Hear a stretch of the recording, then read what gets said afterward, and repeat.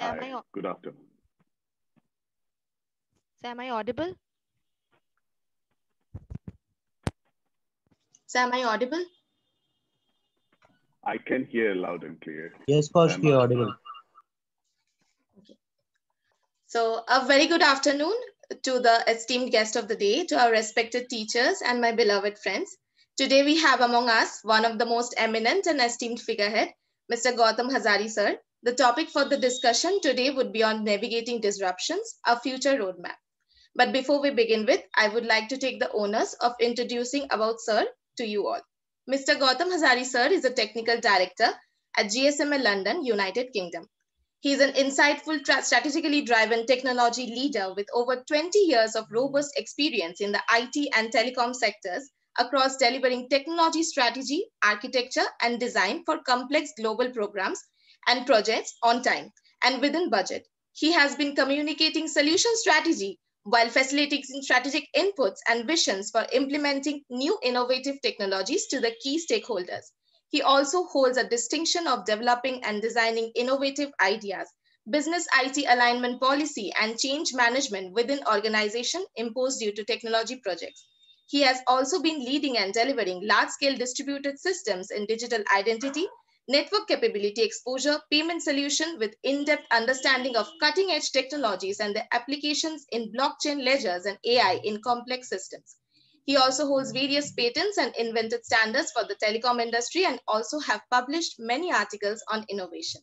So I, Kaushiki Basu of PGDM Batch 2022, welcome you, sir, on behalf of I.T.S. Parivar and also on my personal behalf to this virtual session put up by I.T.S. Ghaziabad. Your presence today is ecstatic for all of us. So now, sir, the platform is all yours and you can begin it. Over to you, sir.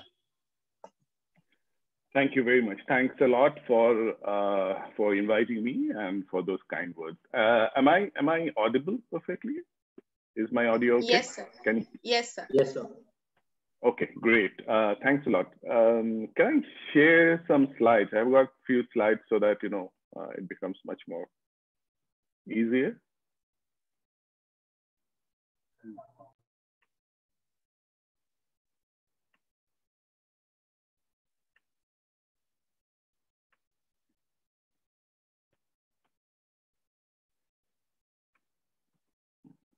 Okay, great. Can someone confirm if you can see the slide? Yes, sir. Yes, sir. Okay, great. So thanks a lot for inviting me. And what I would like to talk today is, as you know, about the disruptions.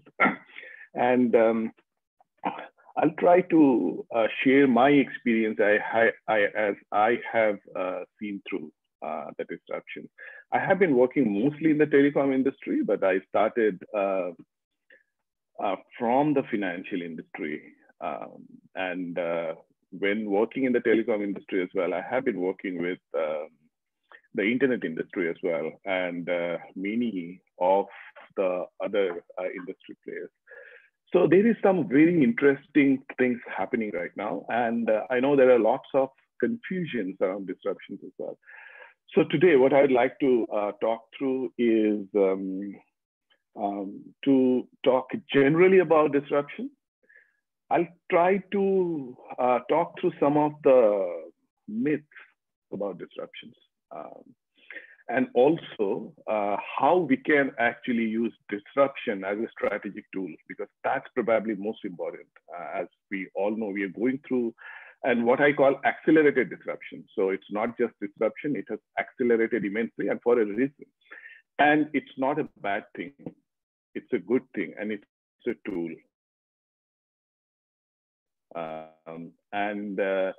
It's not completely to do with technology, and that's probably one of the biggest kind of misconception. So let me just talk through that, okay? I'll tell you a few of the kind of interesting disruptive stories as well. And being from the telecom industry, I'll talk about what's happening within the telecom industry. There's a lot going on within the telecom industry from disruption perspective. And also I'll share my thoughts on how to actually go through this, how to actually navigate through the disruption. So let's start with where we are right now. We are in a very, very different world right now, as we all know. And again, few of the things that we see in the slide, they're just some of the selected ones. There are many, many more. When I say many, it's in the tens of thousands of these things and coming up almost on a monthly, if not weekly basis. And I'm sure you have heard these phrases earlier as well. In almost in every platform where I go to, I hear the same story. So and it's a very strange world right now. So the traditional boundaries are getting broken. So if you say Facebook, they are the largest and most popular media owner right now. And to the extent that we talk about fake stories and everything else. But the important thing is they are the largest media owner right now, but they don't create content. So that changes the concept of the media industry. Similarly, for Alibaba, they are the most valuable retailer, as we know. And then they are getting into all sorts of other businesses as well, including infrastructure and also innovative payment mechanisms. But they don't believe in inventory. That's not where they started. But they are the retailer. So the retail industry is getting changed. I'll not yet use the word disruption. Uber, we all know, they actually transformed the vehicle renting business, but they don't believe in owning vehicles. They do own vehicles, a few of those, but they don't believe in that. And they are not just transforming the vehicle industry on the road, as you may know, they are trying to transform the next generation of vehicle industry. So flying cars, for example. And the one where it's impacting mostly my industry is the largest communication provider is actually WhatsApp right now. And they don't own any telecom spectrum. They don't have telecom license. And that's strange. And that has got severe impacts. You may know that WhatsApp, they have around 2 billion active users. None of the largest of the telecom operators cannot even think. So the largest telecom operator from user base perspective is China Telecom. They have around just over 500 million user base. So they are not there yet, not even at the 25% of that. So anyway, so the world that we live in is very different, and all the traditional definitions of the industries are changing. So as we need to talk about disruption, so let's try to see what disruption is, because it's a very overloaded term. We use disruption alongside many things, sometimes negative, sometimes, to mention completely different things. But mostly we use disruption in a negative sense. And the Oxford Dictionary definition of disruption is exactly that. So it's talk about a problem which actually is interrupting an ongoing event or an ongoing activity or a process. So there is an inherent and implicit negativity to this statement. And you may have heard the term disruption in the context of many other activities that's going on. I have heard disruption, a synonym used as Uberization on disruption. And then when someone uses that term, they use it in a negative sense, that this is killing the industry.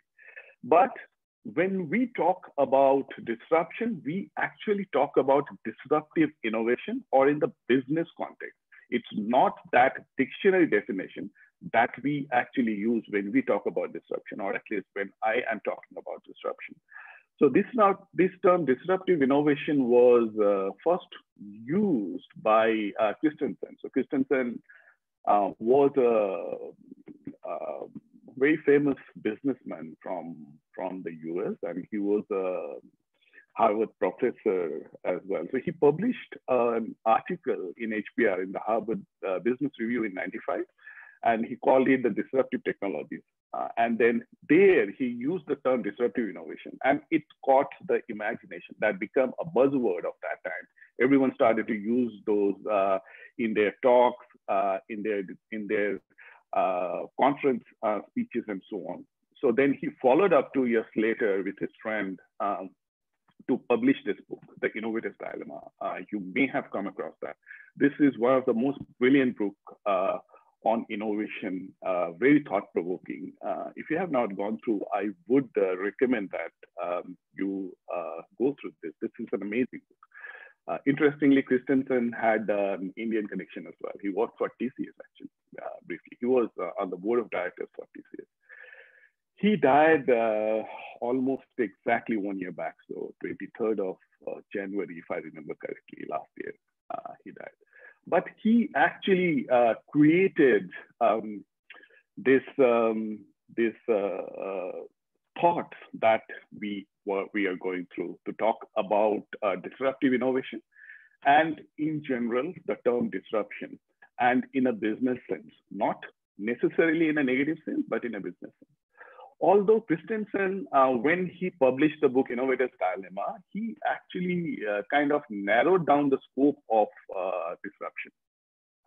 What does that mean is he actually gave some examples in the book to explain himself, that when he talks about disruption, he talks about kind of independent disruption, not continuous disruption. So for example, from his definition, Uber is not a disruption, because Uber didn't create the transport industry. It changed the way the transport, or rather the transport hiring industry works.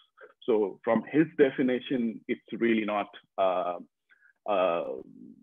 disruption. For him, disruption is like when, for example, a radio or television came up. It actually created or transformed completely the entertainment industry. Although we don't really narrow down the definition of disruption. And personally, I also don't want to narrow down the disruption and put that in a container. So I will treat Uber, Airbnb, all those as disruption, because they are changing the industry. And in the business context, it makes sense to not put that in a container. And I'll talk about that, why I say so. And I was talking about this acceleration of disruption. It is accelerated. And if you see, I mean, this I took from Wikipedia. You may have seen much more kind of dramatic graphs there. So this actually plots the world average GDP per capita. And there is something very interesting started to happen just after 1800. But from the 2000, the graph is almost unrecognizable. So this is at the long scale. If you kind of compress this thing, there are much more dramatic charts, as I said. You will see not really a hockey stick, a complete reverse L-type graph, where you will see a flat line till 2000, and there is a strong upward lift, creating a reverse L. So it's extremely, kind of significant in the world we are living in, because the average GDP per capita actually indicates what's going on, especially in business and in the industry. So what actually happened, because mankind is not new, right? So intelligent mankind has been there for at least 100 million years. So what has happened in the last 100, 200 years, or more important, in the last 20 years? So what's going on? So if you actually compare this thing with the Industrial Revolution, which started at around the start of the 18th century, 1760 to be precise, and until the start of the 19th century, around 1840, 1850, that's where the first industrial revolution was going on. So that almost coincides with that. So this acceleration that we see in the average GDP per capita in the world actually coincides with that. And then we can extrapolate. Excuse me, sir. Sir, if you could switch on your camera, sir, that would be great, sir. Actually, we were taking photographs of the event. I'm sorry, let me. Thank you so much, sir.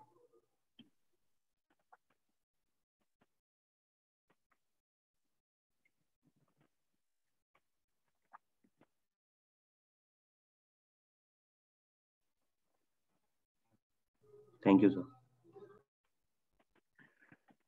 Okay, so that that event is extremely significant because if you can relate the industrial revolution with what started to happen just after the 18th century, 19th century, then we can extrapolate that, and then we can, we talk about the industrial revolution that is going on through artificial intelligence and machine learning. So that actually explains the type of acceleration that we are seeing now. And you must have seen these things. So these are getting very, very popular these days. So since 2015, every year, someone publishes what we call the Internet Minute. So the acceleration has gone to way that we don't even wait for the year to complete to talk about what has happened. So we talk about what's happening in the internet in a minute. So, I mean, it's interesting that it's a combination of our old habits, I would say, and the new mechanisms are all here. So when I say old habits, it's like emails. I mean, I have heard in many platforms that emails are talked about as old generation, same as text, but still they're there. So the maximum number of things that are events that happen in a second, in a minute, in 60 seconds is actually emails. So there are around 190 million emails are sent in a minute. Just to be fair, that majority of those are actually automated emails. So they are emails sent by businesses to individuals. And at the same time, as expected, we can see that messages through WhatsApp or through other mechanisms, around 60 million messages are sent. So, I mean, the point here is the world is at an extremely accelerated way. And it's creating a lot of stress on businesses through the disruptions which are getting brought in. I have yet not defined what disruption is from, that we should take into consideration. We will do that later. But to start with, as I mentioned earlier, let's go through some of the myths and let's talk about why I call those as myths. So I'll talk about 5 of the myths that I think are that creates confusion, and that actually shades or tries to shade the concept of disruption in a negative way, which it shouldn't be. It's much more positive than how it is painted right now. And then the first most common one is that disruption is actually done by technical inventions. And actually, just to be fair, there are lots and lots of examples that you see in the industry, and not just from now, from the the first industrial revolution by the end of the 18th century, start of 19th century, that actually kind of indicates that disruption is done by technical invention. But I talked through some of the stories. The first story about that myth that invention is caused by technical invention is actually about Kodak. We all heard about the Kodak moment. By the way, Kodak was not a Japanese company or a Korean company. I have heard that in some places as well, that people talk about Kodak being a Japanese or a Korean company. Kodak was an American company. It was actually called the Eastman Kodak, set up by Mr. Eastman. So the story here is Kodak was the market leader of the film camera system. So when I moved to UK in 2000, that was the only mechanism for me to take films. And when you move into a new country, you take lots of pictures. So Kodak was my friend. But then something happened, right? So they had to, that's something, or that disruption that happened in that industry actually killed that company. And then they had to file bankruptcy in 2012, okay? And you will hear that disruption was caused by technical invention of digital camera. So people started to use digital camera and not films, and Kodak was mostly based on film. So that killed the industry. And this guy, Steve Sasson, he's kind of blamed that he invented the digital camera, and that killed the film industry and Kodak. The interesting thing is Steve Sasson was actually a Kodak employee. Kodak invented digital camera. So the technical invention which the company did actually killed them. And just to add on that is Steve actually invented the digital camera in 1975, a while back. One of the good things that Kodak did was they patented it, because at that time there were, everything that you invent was getting patented. Maybe the senior management was not even aware of that. And Steve was an electrical engineer at that time from New York, and he presented his invention to the board, to the management board. And the Kodak management actually laughed at him. So there's a famous quote that Steve mentioned in one of the conferences, is that the management said that it's cute, but don't tell that to anyone. Why? Because it doesn't use the film. So here, the problem was not the technical invention. The problem was a business decision to look, to keep a blind eye to the disruption and still keep your business model based on films, which was getting faded away. And that killed that company and also the industry. The next myth is about a consistency of disruption, that disruption needs to be consistent. So when something is disrupted, you keep doing the same thing consistently so that you get a maximum business value. Let me tell you the story of Netflix. Netflix was not created as a business as we see it now. So today, Netflix is absolutely massive. So overall around the world, 15% of the overall internet traffic actually goes through Netflix, and it's absolutely, massive. I was when in my previous life, when I was working with the Vodafone Group, we were doing some interesting thing with them, and we saw the amount of traffic that they were handling. It's just immense.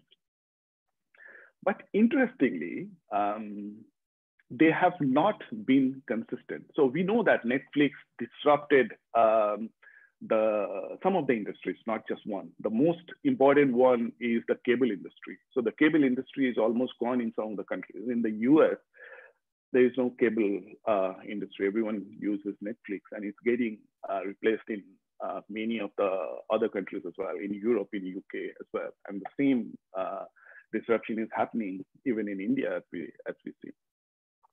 So the way it was started was when it was started as a company in 1997, it was started as a DVD and video cassette renting online site. So before that, there was a company called Blockbuster. So Blockbuster had brick and mortar shops where you can go, and then you can rent the video cassettes or DVDs from that shop. You take it home, and then you have a fixed time for a week or 2 weeks. After a week or 2 weeks, you come back, and then you give back the video cassette or the DVD. And then you get, and if you want, you take the next one. And if you don't return it in the shop on time, then you get fined. Okay. So these two guys, Hastings and Mark, they thought that it's a bit inconvenient, right? You need to walk to the shop, and you may not have the brick and mortar shop in every neighborhood. So it's inconvenient to travel to the nearest Blockbuster and then rent it. Why can't we actually use a postal system where you can order online the DVD or the are done? You just put it in a packet, and then the courier or the post takes it back. So that's how they started. So their idea was, of course, a small disruption, but to basically use the inconvenience of traveling. That's where they started. And both these guys, Hastings and Mark, they were not really product guys. They were investors and technical guys. So they didn't have any kind of emotion with the product. So interestingly, after a few years, so in 2000, they thought that okay, their business has grown a bit further, so they wanted to kind of exit from that business because they were not really product guys. There was no emotional connection, as I said. So they went to a Blockbuster. So Reed then got an appointment with the CEO of Blockbuster and offered that, okay, do you want to do partnership so that we can do it together? And also offered that, okay, do you want to buy it at $50 million US dollars? So the CEO of Blockbuster actually laughed at them. And then we know that it's basically is a history that Blockbuster filed for bankruptcy in 2010. So it killed that company, the market leader, and also killed that industry of renting DVDs. But most importantly here, as we were talking about consistency, Netflix very soon realized that they don't need to do or continue with the business that they started with. In 2000, and they tried out so many things in between. They tried out a subscription model, all-you-can-eat model, and so on. Okay. In 2007, they tried out streaming, but they were very careful. So the company said that they still believe that DVDs are going to, continue with, but they want to try out streaming as a separate service included as part of the subscription. But then the rest is history, right? So they didn't continue with what they were doing. They stopped every other business, and then they continued with the streaming business, which created a new industry, disrupted the old industry, killed the old industry, and then created so many new other participants as well. The third one is disruptions, or the third myth rather, is disruptions are one-off events. It just happens, then it waits for the next disruption to happen. The reality is it's not. It's a continuous thing. It keeps happening. And I'll go back to the two stories that I talked about. The first one was about Kodak, which got disrupted through their own invention, which was the digital camera. And now we can see that the story continues. So the digital camera is now getting disrupted with the camera that we have on our phones. So the cameras that we get integrated with our phones are so sophisticated. There is no need for a digital camera to be used as a separate gadget. So in my iPhone right now, in the 12 Pro, the camera is no different to the DSLR camera that I used to use a few years back. I mean, you can do almost everything that you can do in a DSLR, including manual shoot, raw shoot, and so on. So the disruption which started with the digital camera, which killed one of the industry, the film industry, and the largest company, Kodak, it's getting disrupted again on its own. So it's continuing. Same with Netflix. Netflix disrupted the DVD rental industry, and created a new industry of streaming TV shows, streaming videos, a new form of entertainment, consumption of entertainment content. Now there are huge competitors. So we have Amazon Prime, Disney Plus, Apple TV Plus, and so on. There are so many other local ones as well. I know in India you have got so many other local ones as well, Hotstar and so on. And it's actually disrupting the company on its own. So I have a chart from Statista. It's a bit small to see probably, but in India, what I figured out is Netflix and Amazon Prime are on head to head right now. They both have got 20% market share. In other places, it's not exactly the same. Netflix is still the leader, but it's getting disrupted for without any doubt. So it's a continuous process. It's not one-off event. So we shouldn't be, one disruption has happened. We shouldn't be thinking that, okay, let's wait until the next one happens. The fourth one is that disruptions propagate easily. So when disruptions happen, that, okay, so then it will just get into the industry, it will kill one industry, and then everyone will accept it. The reality is that resistance is a business reaction. It will always happen. And then the problem is, many of the resistance will not be known by everyone. I'll talk about that, what I mean. So these are some of the, resistance that was seen from the disruption. One of the most famous one is about IBM. The largest, computer company right now. The president of IBM, who was the son of the owner at that time, Watson Jr., he basically said apparently that there are only 5 computers that can be sold. Although IBM disputed, or still they dispute that comment, that it was actually meant for a different context. So as per IBM, it was meant for the shareholders to talk about a very specific type of computer, which is not general purpose. But anyways, even if it is for a specific computer, the owner and the president of the largest computer company ever, if they're talking about that, the computers cannot be sold, is a resistance. Similarly, Sir William Press. So Sir William Press was the chief engineer at the British Post. So when the telephone was invented, his famous message was, "It's not needed." So there was a natural resistance. He tried to resist the introduction of telephony, telegram in the British soil. And interestingly, Sir William Press actually started all the telephony infrastructure projects within Britain after that, around after 1979, around after 1879, around 1892. And also Ferdinand Foch, he was the supreme commander of the Allied force during World War I.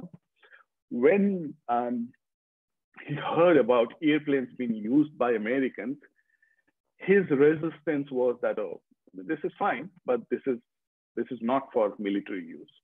But then we know that the World War was the biggest catalyst towards airplanes being used for military use and so on. So disruptions don't propagate that easily, but these are famous quotes that we see, right? There are lots of resistance that happens within the industry that we don't hear because they get suppressed. And also within a single organization as well, there are lots and lots of resistance happens due to many things, due to our natural reaction of our existence as well. So for example, when iPods were invented by Apple, they were a big hit. That actually created a big stir in the music industry because then you could actually buy a single song at 99 cents or 99 pence. But then in 2007, something happened. Apple disrupted themselves. So they then launched iPhone, which had the iPod part of the music streaming receiving service in there as well. So if you think it from the revenue perspective, it actually, the introduction of iPhone in 2007 created a big problem for iPod. So it actually created a 350 million US dollars loss for the iPod industry, which was owned by Apple as well. And although iPhone created tens of billions of dollars of additional revenue, but now if you think what could have happened, which you will never hear because Apple will never tell you, or no one will tell you for obvious reasons, what would have happened within the organization on its own? There was a huge department, huge organization within Apple who were working on iPod. They were humans, okay? They were contractors, they were managers, they were directors. They all would have resisted that disruption to the iPhone for their own existence. But that happened. None of the disruption, whether it is within the organization, within the industry, or across industry, they don't propagate that easily. There will be resistance. And then the last myth I want to talk about is that we think that disruption is to start with a ground shaking appearance. Everyone will start to talk about that. It has to be really big. The reality is generally it doesn't. And one of the stories about Airbnb. It started really, really humble and really, really, really small. And it started as a desperate measure. So these two guys, Chesky and Gebbia, they moved from New York to San Francisco, and they didn't have a job. So they wanted to start something new there, and then they didn't have a job at that time. So they moved in 2007. And they rented an apartment in San Francisco, and then they were actually struggling to pay the rent. And there was an industrial conference going on in October 2007. So they thought there's an opportunity because most of the hotels were pre-booked. So what they thought was they had few, I think 1 or 2 of airbeds, and they bought one more. So they put the airbeds in the same apartment where they were living, and then they put up a website to advertise that, if anyone wants to sleep for the night, they can actually pay $80 and sleep there. And interestingly, actually, they were not very hopeful for that. So they they actually forgot to put any contact, how to actually book for that airbed in that apartment. They put up a website, a small advertisement, and then there were no phone number, no way to book in there. Although 3 of the participants from the industrial conference that was going on in October in 2007, they booked it, and then they had to actually struggle to book it. And again, there is an Indian connection in there because the first customer that booked for Airbnb was Amol Surve. He was one of the design students at that time. And he actually said later that he had to struggle because there was no phone number or booking link in that website. It was called airbedandbreakfast.com. So he had to actually Google the name of these 2 guys. And Gebbia was also a designer. He was also attending the same conference. So he found his name and his phone number and contacted him. So they started really, really small. And then it didn't happen overnight. They had to actually kill the company and restart again next year in 2008 in August. They had to actually sell cereals. But then it's a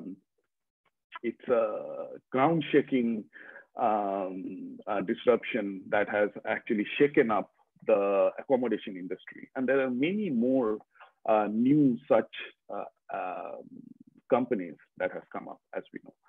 So, I mean, there are many more myths that goes on. So all we need to do is we just need to be careful when we start to think about disruption. And there are many others that, disruptions come from one direction. It's not, disruptions come from many directions. I'll see one example of artificial intelligence in some time. So now let's redefine disruption based on, especially on the myths. So this is how I define disruption. So disruption is a business risk. So disruption is a continuous business risk. It's not just a technical thing, and it's not a one-off event, and it's continuous, and it's a business risk. And that makes me happy because it's not really negative. And because it's a risk, it can be mitigated. We can use it as a strategic tool to actually move forward in the business. And although having saying that the technical inventions or whatever happens in the technology sector that do catalyze the disruption. So this is the Gartner hype cycle for last year, 2020.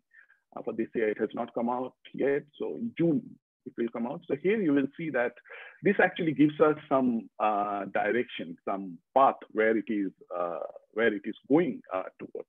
So you can see, and then interestingly, many of the things that we see here are actually related to AI and ML, artificial intelligence and machine learning, because that's one of the disruption or one of the catalysts towards disruption that is not just changing or disrupting one industry. So it's actually kind of disrupting every industry that we can actually think of. And I'll talk a bit more about that because that's important that we realize what's going on. So I just picked up from that Gartner hype cycle some of the catalysts from the technology sector, which are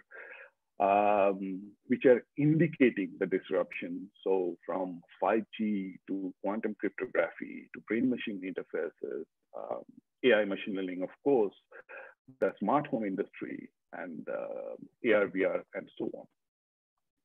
And as I mentioned, so what's going on in, or what's getting through the catalyst of artificial intelligence and machine learning is a multi-dimensional disruption. What do I mean by that is it's disrupting almost everything or every industry vertical that we can think of.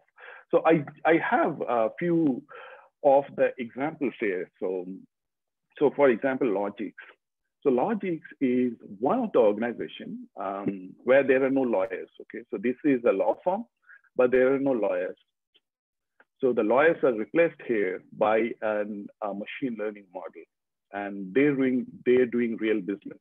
So they actually do contracts management, so legal contracts management, but that entire legal contracts management is done through AI. And as I said, there are no lawyers there. So that's basically disrupting the solicitors industry. And we know that, right? We heard that many times. So Harvard, or they call it Talent Pitch. This is a company which is disrupting the HR business. So they are an HR partner firm, and they basically shortlist or manage the recruitment of new hires. And then the entire process is managed by a machine learning model. So from shortlisting of CVs to creating scores for the interviews, even creating interview questions, that's done by a machine learning model. Similarly, Babylon, which I'm very fond of because I was advising a startup in the health sector, and Babylon was one of the competitors. So I had to look into a bit more detail. So Babylon is from UK, but they are spreading across the world. So Babylon is, it's interestingly started by a GP, a general practitioner, a doctor, but it's trying to disrupt the health industry or the doctors. So Babylon is basically an AI-powered doctor.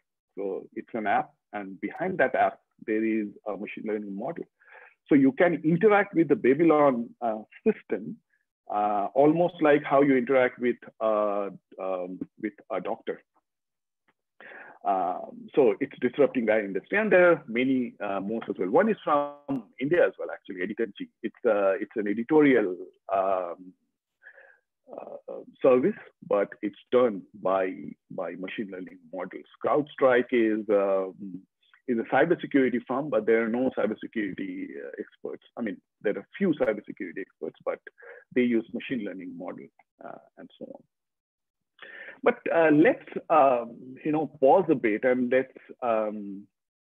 let's see what's going on. And again, focusing a bit on the AI, because that's very important, because that's going to, the disruption is an accelerated space, and it will keep on going for many years from now. And because this is disrupting the entire business world.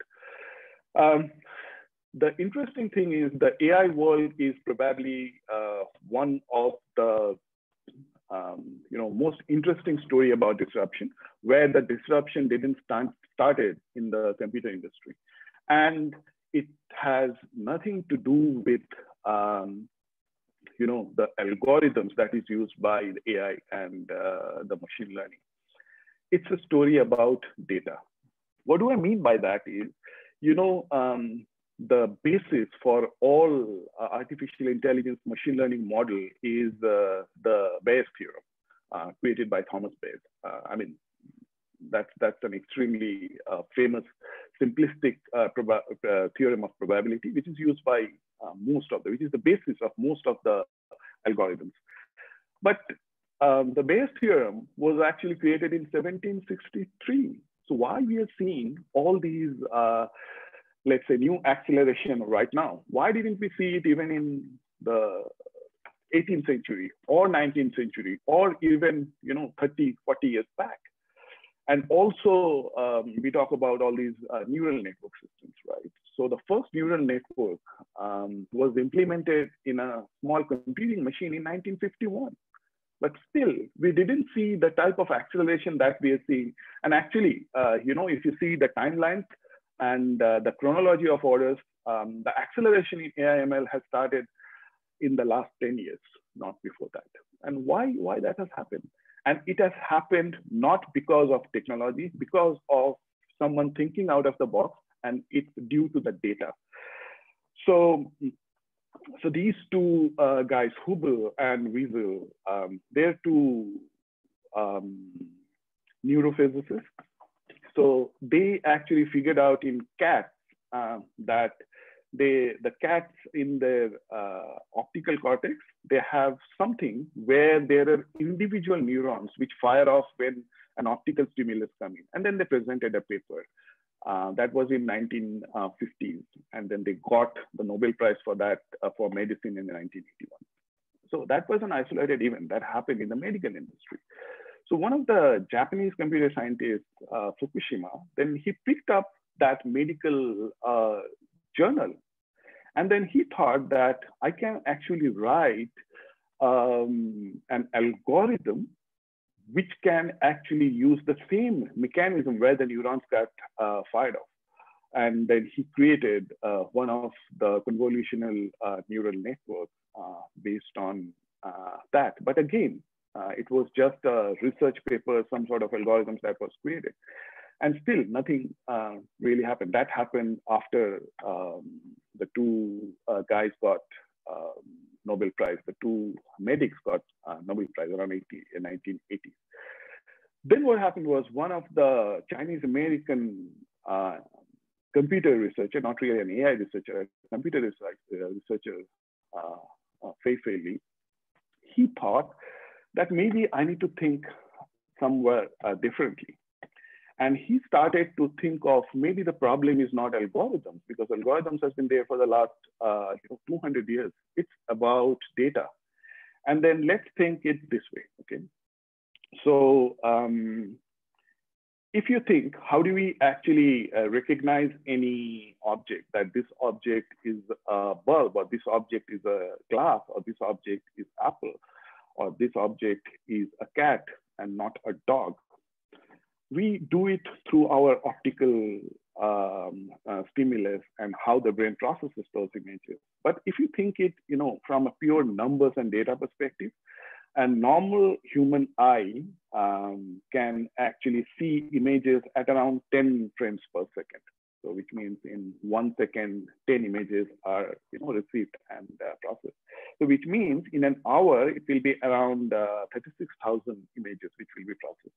Which means in a day, it will be around 860. Which means in a year, it will be over 3 million images which will be processed. So if you think that a small child who is just born, who is looking around the world, and then all sorts of tagging are happening, the parents are pointing towards, hey, this is a book, this is your dad, this is your mom, and this is an apple, this is food, this is not food, don't touch this, don't touch that.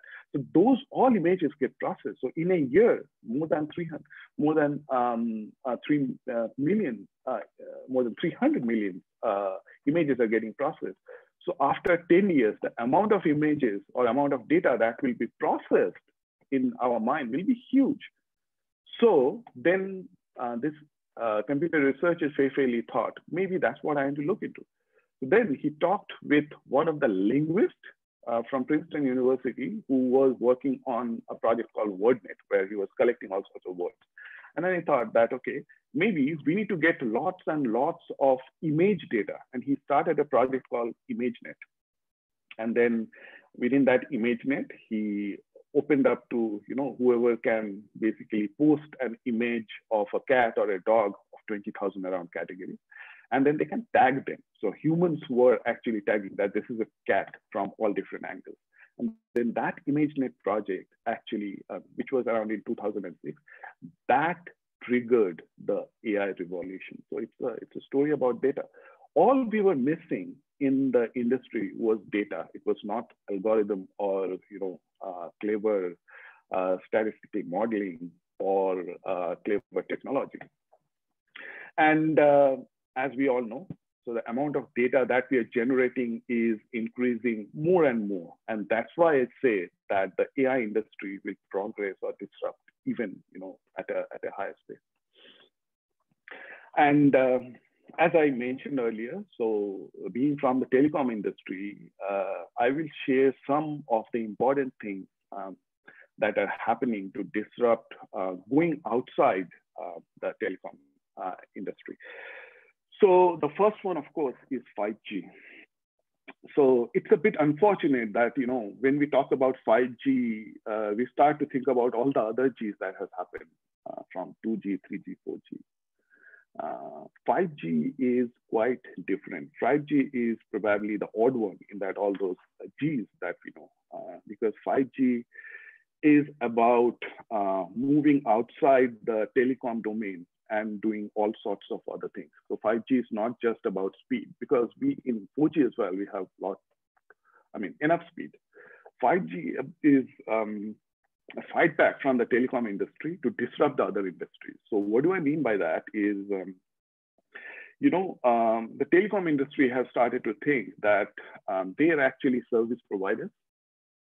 It was told earlier as well that they are service providers, but they were not really working like that. What does that mean is, so for example, in the service industry, if you buy a plane ticket to get a passenger service, there are always different categories of service. So if you buy a ticket for first class or a business class or an economic class, based on what you want, you get that type of service. Similarly, you can get a preferential service based on if you are a gold customer or a bronze customer or a silver customer. In the telecom industry as well, what was happening was every use case, every vertical, every user was treated exactly the same. So it was a pipe. So if you need the bandwidth to be X, you were still using the same pipe. If you need a bandwidth to be much higher, then you were using still the same pipe.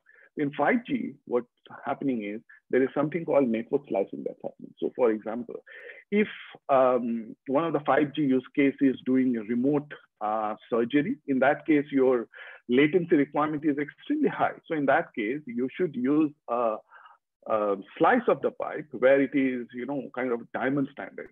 But if you are sending an email or a message, you don't need that kind of latency. So in that case, you can use the 5, which is not exactly that. So that's what is happening in 5G and many more as well.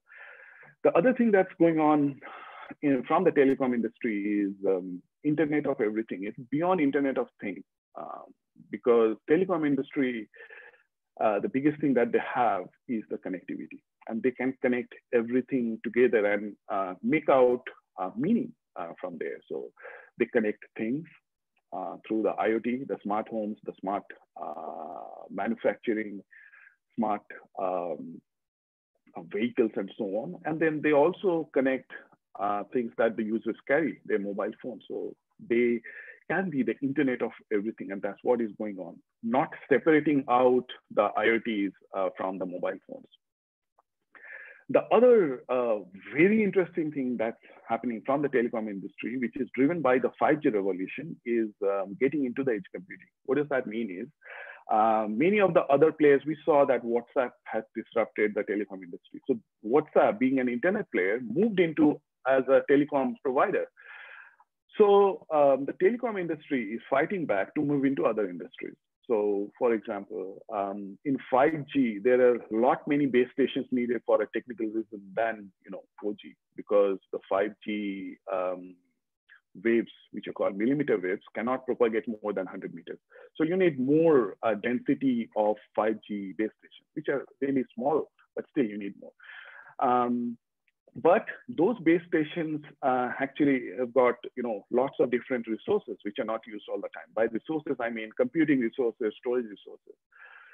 So as part of the 5G setup, the operators are using those base stations as a cloud source at the edge. So by edge, I mean closest to where you want to use them. So the telecom industry, through this mechanism, so MEC is a term used for multi-access edge computing, where they're trying to disrupt the cloud industry. So they are going head on with Amazon, with Google Cloud, with Alibaba Cloud, and actually participating or collaborating with them. Mobile identity and personal data management is something that's extremely crucial for the overall digital world. And the telecom industry is at the heart of it. So they have a very personal relationship with the user and their identity through the phone number and the SIM card.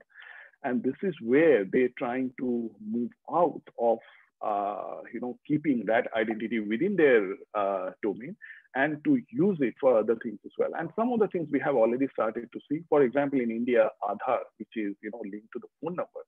And so the Aadhaar system is an identity system, and it's linked to the phone number, where it's a mobile identity. So they are all getting converged together. And because to get that phone number, you need to go through a KYC process, a know your customer process. So that creates a lot of confidence on the overall identity ecosystem. The other important one is what is called as the SASE, or the Secure Access Service Edge, which is an extension to the edge computing, or the telecom industry trying to disrupt the cloud computing world. But adding on that is, security is always an afterthought. And what this COVID and working from home has taught us is the majority of the things that are happening online, and security is of paramount importance, because many things are happening online. The bad guys are trying to use this opportunity to break through the security, and security is always an afterthought. So you get cloud computing as a business asset, then you put basically security as a separate thing, but that's not convenient for businesses and users.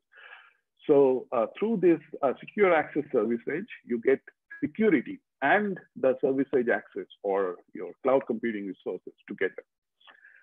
Mobile payments, we have seen the disruptions hugely through all the, so it started with what was known as click to charge with partnership with Google and the telecom industry. Then it went through a lot of other stages through the mobile wallets, and then it's now getting into crypto payments as well, where for crypto payments, you need the keys to be stored in a secure place. There is an interesting story going on the internet about, one of the developers lost his Bitcoin private key, which is around 200 million USD right now. And then he doesn't remember where he, or what was his password for the key, because he didn't actually manage the keys properly. But the mobile industry has been managing the keys very securely, and without much of the users knowing. They do it in the SIM. So that's where the mobile industry is moving towards, to do key management for the crypto industry. And also mobile health.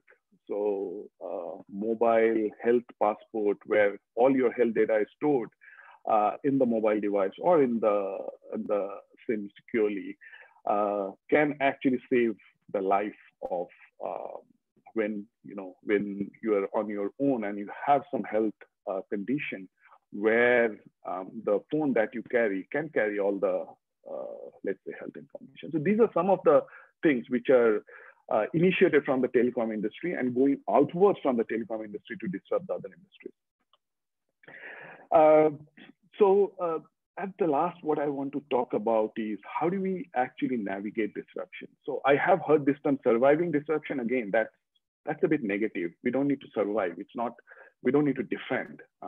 So disruption is, as we saw, that disruption is a business risk, and that's a good news, because if it is a risk and it is related to business, it can be mitigated and we can use it as a tool. And this is a simple 5-point mitigation, risk mitigation strategy that I say and that I propose. And it's pretty simplistic. We need to have the adaptability, because through the biggest disruption that we have seen across the industries in the form of artificial intelligence and machine learning, and fueled through the data revolution that's going on, we need to be adaptive. So in 5-10 years time, many of the industries will look very different to how it is looking right now. So we need to be adaptable. We should have the mitigation strategy to how do we actually adapt. If the law industry is getting disrupted through this AI and ML, we need to adapt to how it becomes. So it will open up other doors, but it may actually close down some of the doors, and that's not a bad thing, because disruption is always continuous, as we saw. The B part of that is we need to be the bridge. What does that mean? Is we need to be collaborative. Always, we need to look into the industry that we work on, and also to the adjoining industry. Because as we saw in the disruption for AI, we never know where the disruption will come from. Because the AI, the algorithmic disruption actually came from medical industry. And then the data disruption actually came from the language industry through the WordNet project. So we need to be the bridge towards all the different industries, not just contained within our industry. And also we need to look for the blue ocean strategy against the red ocean strategy. So blue ocean strategy is look for avenues where it's not a me too. So after Airbnb happened, there are lots of other sites which got set up to do the same thing. But many of those not even, survived for a year, because they tried the red ocean strategy, where there are lots of, sharks already in there. So creativity, I mean, if you see the LinkedIn learning portals, this is the top skills that is expected, because AI, ML can disrupt almost every industry, but what will be needed is creativity. So AI, ML can provide answers, but creativity is about asking questions. AI, ML, for now at least, until we have artificial general intelligence, they cannot ask questions, they can provide answers. So this is where probably we humans have an edge, at least for now, where we can ask questions, and that's about creativity. diversity, and all the examples that we saw showed us that that is extremely important, because if that point was used by the Kodak management to diverse their a business model, not just for film, but for the electronic camera as well, which they invented. In that case, the story of the world would have been very different. Kodak would still be there as a company. And we saw that this is how Netflix survived, because they started from somewhere and then they diversified to every avenue, from subscription model, all you can eat, and to streaming. And then they survived. So that's how we can actually mitigate the continuous disruption, and which can come from every side. And most importantly, embracing failures, because failures will happen. And the acceleration that we see right now in all the industries, where we will have to fail fast. And most of the organizations have started to accept it. And all the methodologies like Agile, they actually talk about that. You do an iterative mechanism of managing things, whether it is product management or finance management. You do things quickly, and you accept failure, you learn from the failure, and then you move forward. Most of the industries have gone through that. About the story of how the Angry Bird thing happened. So they failed 51 times. So this was their 52nd product, which actually succeeded. So they failed quickly, and then they moved forward. And this is a thought that I want to leave you all with. So disruption is a wind of change. So when disruptions happen, or when a wind of change blows, you can build a wall. So being defensive, like this is why I don't like the word surviving disruption. Or you can build a windmill, where you navigate through it. You use it as a strategic tool. So you use the